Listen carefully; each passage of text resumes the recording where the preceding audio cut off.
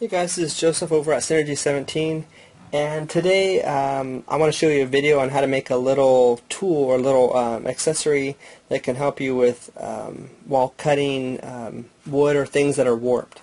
So for example, on this piece of wood I have here a little 1/8 inch piece of Baltic birch. It's got a nice, well, it's not nice, but it's got a bow to it. And what happens is I want to cut it, but I have this because I have this bow in it, the laser has a different height between here, here, and here. So what I really like is I like this to be laid down flat.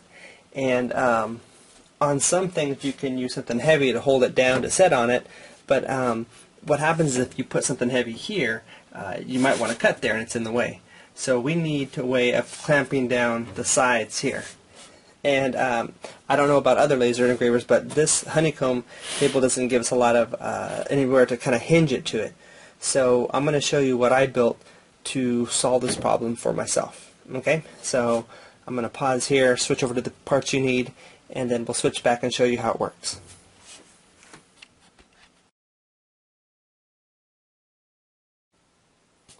Okay, here's all the parts you need to build this. You're going to need one of these here, which is, you can buy them at Lowe's and Home Depot. They hold mirrors onto the wall. You put the screw in here and the mirror usually slides this up against this and the mirror holds the mirror. You're going to need a washer.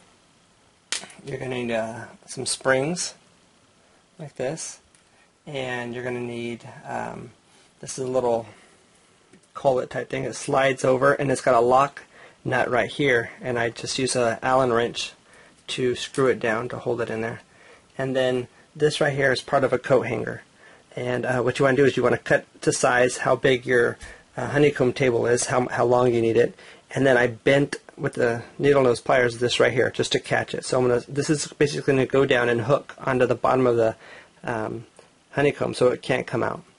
And the way you assemble this is pretty simple. I'm going to put this piece right over here. This can slide out this way, it's okay. And then you're going to put the spring on here, and you're going to put your washer on here,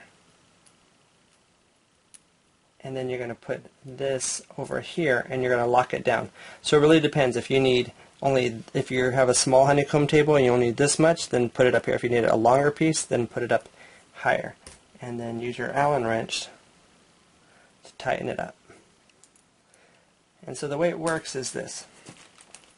This is going to, and you can make your spring as much tension as you need.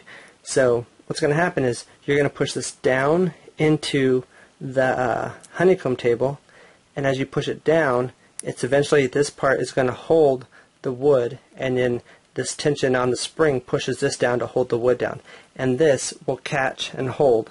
So basically it's going to be like this, and this is pressing against the bottom of the honeycomb table, and this is pressing on the wood to hold it down. And when you want to release it, you just push it down, unhook this, and it slides up. So I'll show you how it works when I put the piece of wood back in.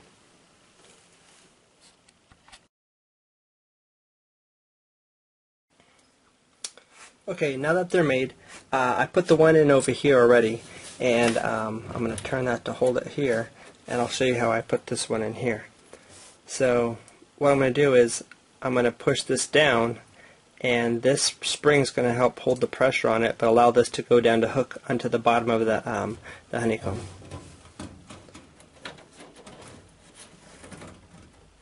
So just like that, it snaps right in, and you can see that now it's holding the wood down. There's no more, I mean, I have a little bit right here in the middle, but mostly all around. I could put more over here if I need to, or another one on the side, but it's actually holding my wood more flat now. So that way when I cut it, I don't have a high spot and low spot. And it's pretty easy. I can turn these if I need to switch my wood out and put in another piece, and just get in there and turn this back, and it holds it in there pretty good. So, and that's it. That's how you do it. So pop this back out, and that's it. So you can make the hook as any way you need it to hold it in. You know, you can make it more of a J hook, or just like this to catch underneath it. So pretty easy little thing to make, and pretty cheap.